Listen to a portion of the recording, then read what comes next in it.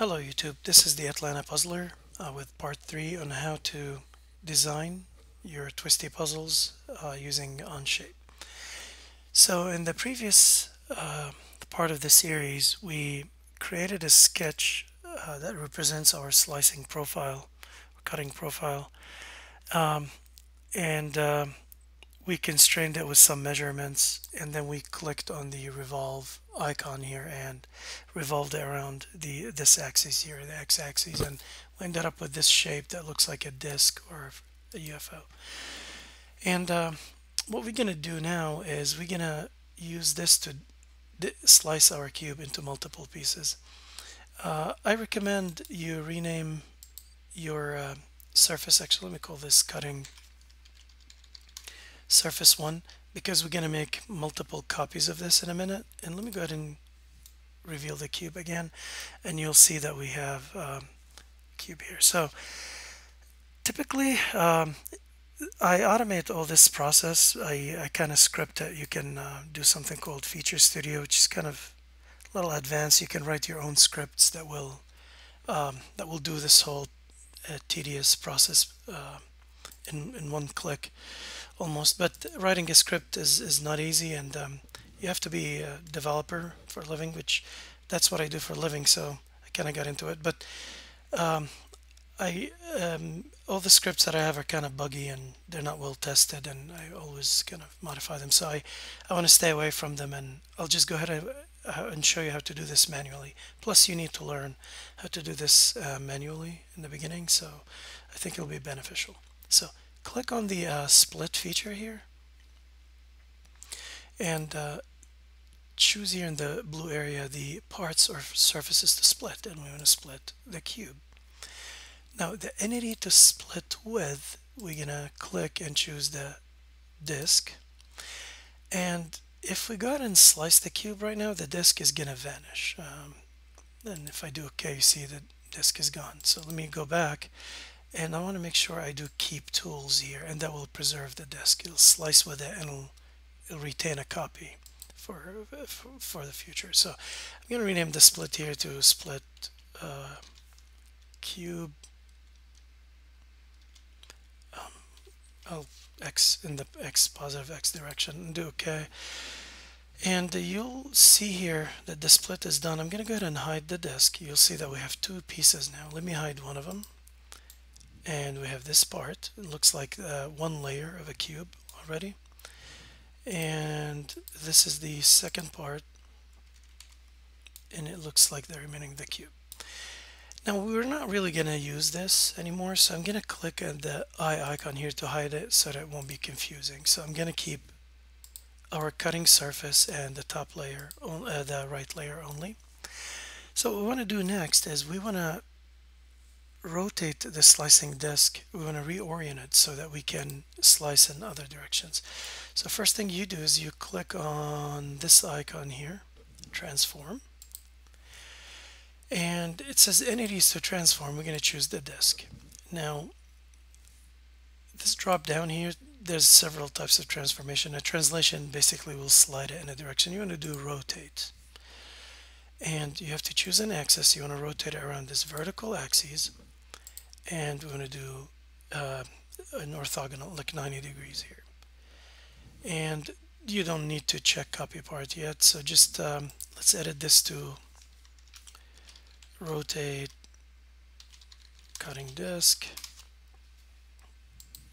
press OK, and now you'll see that we have the disk ready to slice the cube in this direction vertically.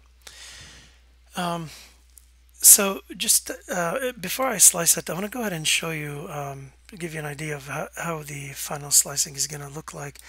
We're gonna, we're gonna click on this icon here, circular pattern. Yours might say linear. Click on the down arrow and make sure you have circular pattern. And what we're gonna do is, actually, one second. I'm gonna go here to go ahead and create a sketch. can use one of your existing sketches. Yeah, maybe this is fine. I'll go ahead and show it. We need to rotate around the y-axis in this case, the green axis here. So I had to unhide it. And if you don't have one, just go ahead and create a sketch on the right plane and draw a line. So let's go back to a circular pattern, and you want to choose the entity to pattern to be the disk and the axis to be this piece here. And make sure this says 360, leave it at 360, and make sure this says 4. Okay, and this is gonna say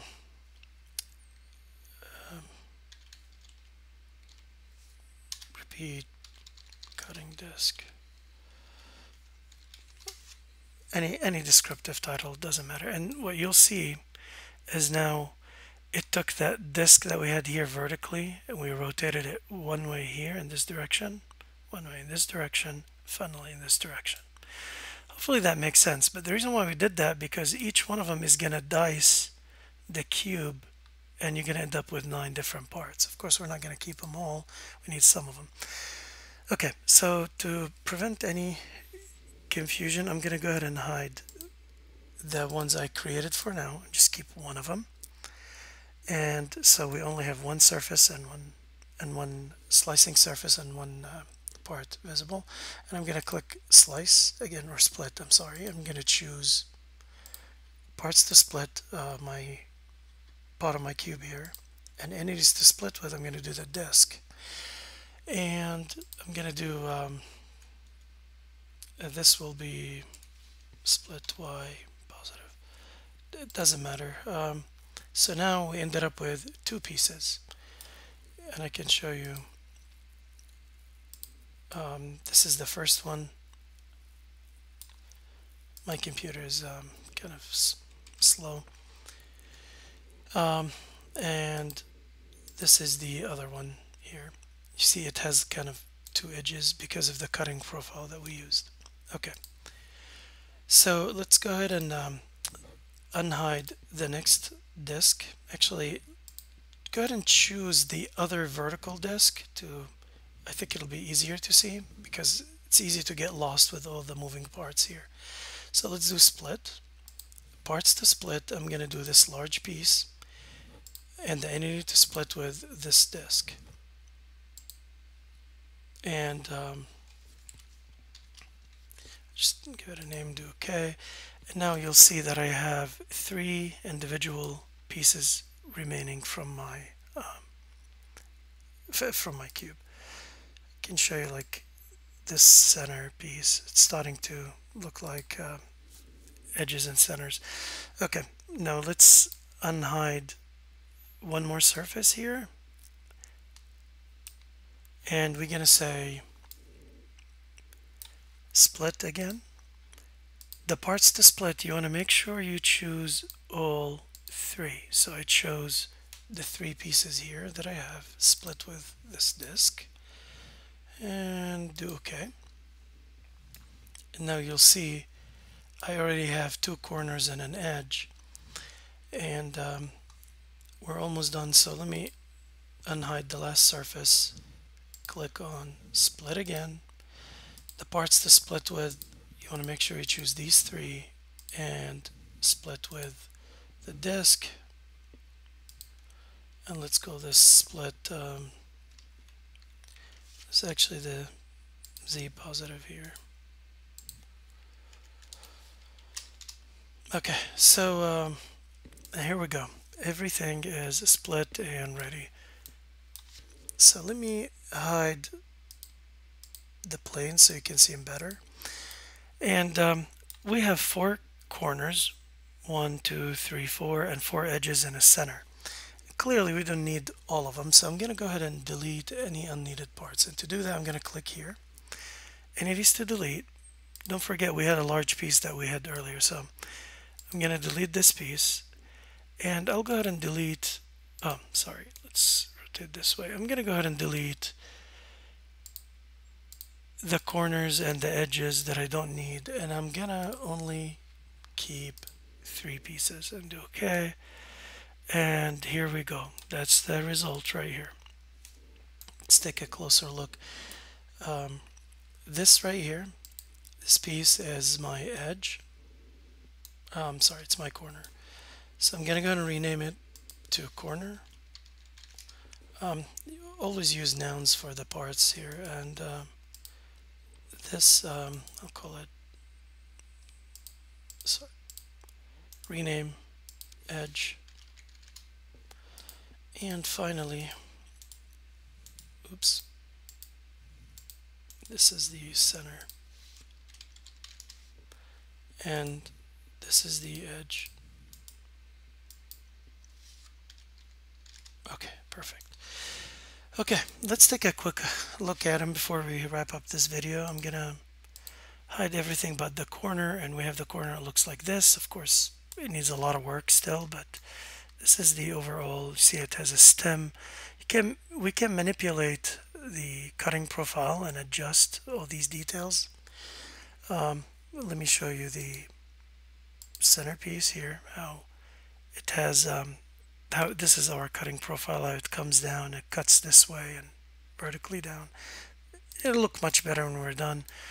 And these are my edges, and it looks like torpedo. And by the way, if you want to know, this particular design is based on, I think originally based on a cube I had called Diane or something like this, which became, I guess, V cube or V3 later.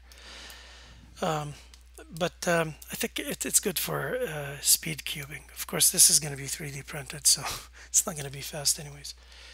Alright, so let's show the parts again. And I just wanted to show you, if I go back to my sketching profile, and let's adjust it the way we had it earlier. And if I increase this, for example, from 2mm to, I don't know, I'm going to use 5 just to exaggerate a little bit to show you, and I do OK, you'll see that the stem of my corner changed. Now it became skinny, which just, you know, and you can manipulate this and fiddle with it until it looks however you like it. And that's the beauty of that's the beauty of using these kind of, you know, sketches and stuff. You can just adjust it once and it's gonna apply for the entire design. Okay, I hope you enjoyed this video. Let me know if you have any questions, and I encourage you to go through the steps and follow along with what I'm doing, and let me know if you have any questions. I'll see you in the following part. Thanks.